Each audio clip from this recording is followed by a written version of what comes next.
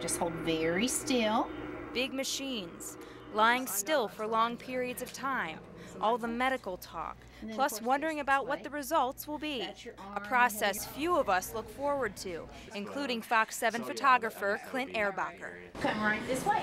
Well, let me ask you, have you ever had an MRI before? No, I've not. Clint's having arm pain, so he volunteered to crawl inside St. Mary's new state-of-the-art MRI scanner. Just setting up for that first set. Are you doing okay? During the process, technician Josette Soot speaks to Clint through an intercom system, assuring him all will be okay. As we communicate with the patient during the exam, they can also see and hear us, which kind of puts them a little more at ease. And while all this is going on, Clint is in a virtual world of ESPN through these goggles. At first, when I went in, it seemed like you were almost like at a movie theater. You got the screen, yeah, I didn't feel claustrophobic at all and felt very comfortable. You watch TV or movies, and it's more than just passing time. Soot says for one anxious patient, it's already made a big difference. Didn't know if they were going to be able to do it. She put the cinema vision on, went in there, and was able to finish the exam. A finished exam results in a clearer picture, allowing a quicker diagnosis for the patient. Could that possibly be causing some of the pain? Could be. The only thing Clint worried about was scratching an itch. I didn't know if I could move or not, but then I asked after the pictures got done, and I was able to, scratch my neck or whatever, but it was fine. Hospital staff tell us you'll have to travel as far as Michigan to find a similar machine equipped to entertain, calm, and give better results.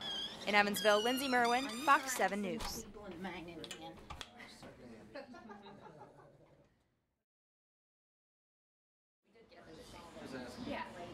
So this is your first time having an MRI? Yeah, first time having my MRI, and everything went very well. I felt comfortable. The goggles that they have in there make you, at first when I went in, it seemed like you were almost like at a movie theater. You got the screen, yeah, I didn't feel claustrophobic at all and felt very comfortable. Did you have any anxieties coming into it beforehand? What did you think of it? Before I got to the hospital, no, I didn't really think about it, but then a few people made some comments, and I was like, then I started getting a little bit nervous. But then the staff here at St. Mary's really made me feel comfortable and made me feel at ease when they put me on the bed. So. And what were you watching on the cinema vision? I was watching SportsCenter. That's probably my top choice on television. So I laid in there and watched that. Kind of closed my eyes, took a little nap, So. Did you actually fall asleep in here? Or No, I didn't. No, I didn't actually fall asleep. You could interact with the doctor in here and see her and talk with her, and she was able to ask me questions, how I was doing. Kind of got an itch through one of the picture taking processes. I didn't know if I could move or not, but then I asked after the pictures got done, and I was able to scratch my neck or whatever, but it was fine. So for the most part, the time was passing fairly quickly with the TV and. Yeah, the TV helped out a ton. TV helped out a ton by passing the time. I was able to watch whatever and just kind of relax, sit there kind of thing. So maybe the hardest part is not moving. Hardest part was definitely not moving, and when they were taking the pictures, it kind of felt like it was closing in on you a little bit, but it obviously isn't. And then once the pictures were done, there was kind of some, well, when they were taking the pictures, there was noise and stuff like that, but once you had the first round of those, it was perfect. So. What kind of problems have you been having? The problems I've been having been with my right shoulder. It started out, and then it's kind of worked its way to my left shoulder. Kind of just sharp pains from my elbow up to my shoulder.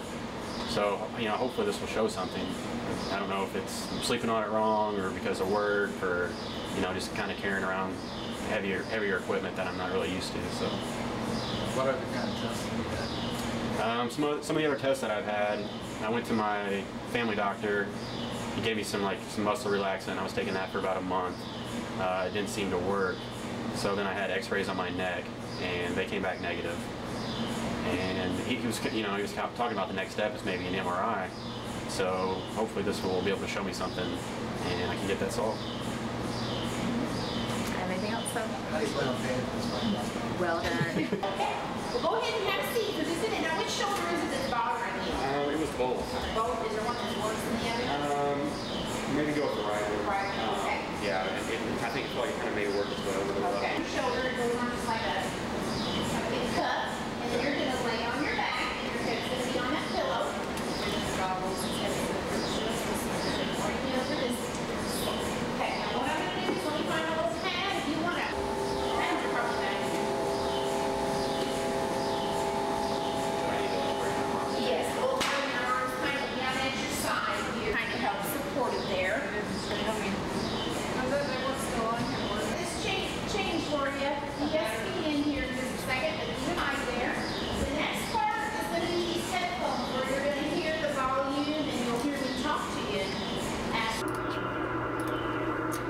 Okay, right now you're going to hear that knocking sound, okay?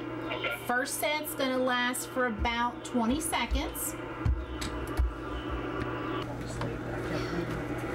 How you doing? Pretty good. You guys don't have Avatar by chance, do you? All right, we're going to do our first set of pictures. This is going to be about 3.5 minutes, okay? Okay. All right, here we go. Just hold very still. See where the patient. We typically have 5.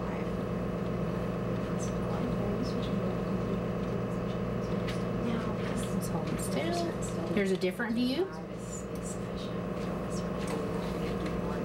It's kind of like a going to a front to back view, coronal. I know that's where mine's at. Yeah. So mine's a supraspinatus tendon. Yeah, look at that's kind of coming in from the going this way. It's kind of a sagittal, if you will.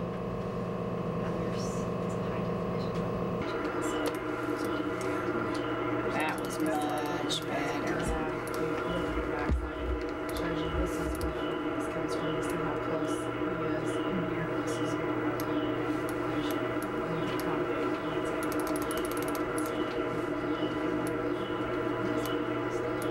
So does the length of the test vary on how good the pictures? And then this particular system, this particular gene, it's called the Discovery 750. The closest one is in refining the system. And it took just they took about a year or two ago. A lot of implants and devices that weren't approved yet for 3T because Okay. If they are having That's right. They come back with a lot of stuff now. These manufacturers are telling us that it depends on like the gradient, the feel.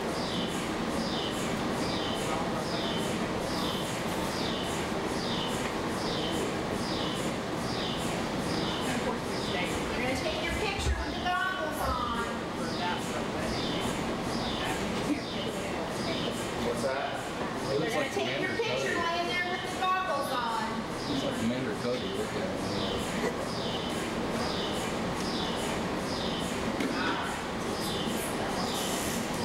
It's a hard job to do, isn't it?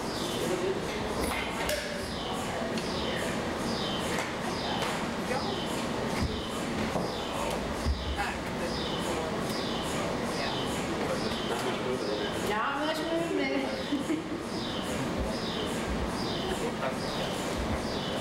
You kind of make parameters a little different. Depending on what you want to look at, it tells them different things. Okay, so was it like different angles on the shoulder, or is that what it Like was? different angles, different. So like if there were tears and stuff, you would be able to see Yeah, like, the they'd be able to tears see. and the- They'll look at those, and if there's like be able to tell if there's a tear in the rotator cuff or Okay. any of those. This one's kind of, as you can see, it's a little. That one was more grayish. This one's kind of more black and white. Mm-hmm. Different sequences tell them different things. Okay. Some are for pathology. And then we did. As long as there's any fluid in there, it doesn't. You got a little back. It's like if we were to turn you to your side and look at you this way. Mm-hmm. That's your arm, the head of the humerus. Here's the rotator cuff here. Like if you're coming in from like this angle? Mm-hmm. Okay. Mm-hmm. Little fluid in there. The joint. Could that possibly be causing some of the pain? Could be. Is that, I mean, Yeah, that's where the radiologists come in with their detailed. You can see the fluid again. mm-hmm. Is there anything else that you notice that, you know? Not that jumps out at me, but you know, we will get these read today for you for sure. Okay, no, I was just, You betcha. cool. All right, awesome. Yeah. That fluid's probably Bud Light. Down just a little bit. A little bit more. I don't see anything in there. Don't see anything? No. Should we be seeing some images? Yeah, in you there? should be seeing the TV in there. Got done, yeah. Got another interview.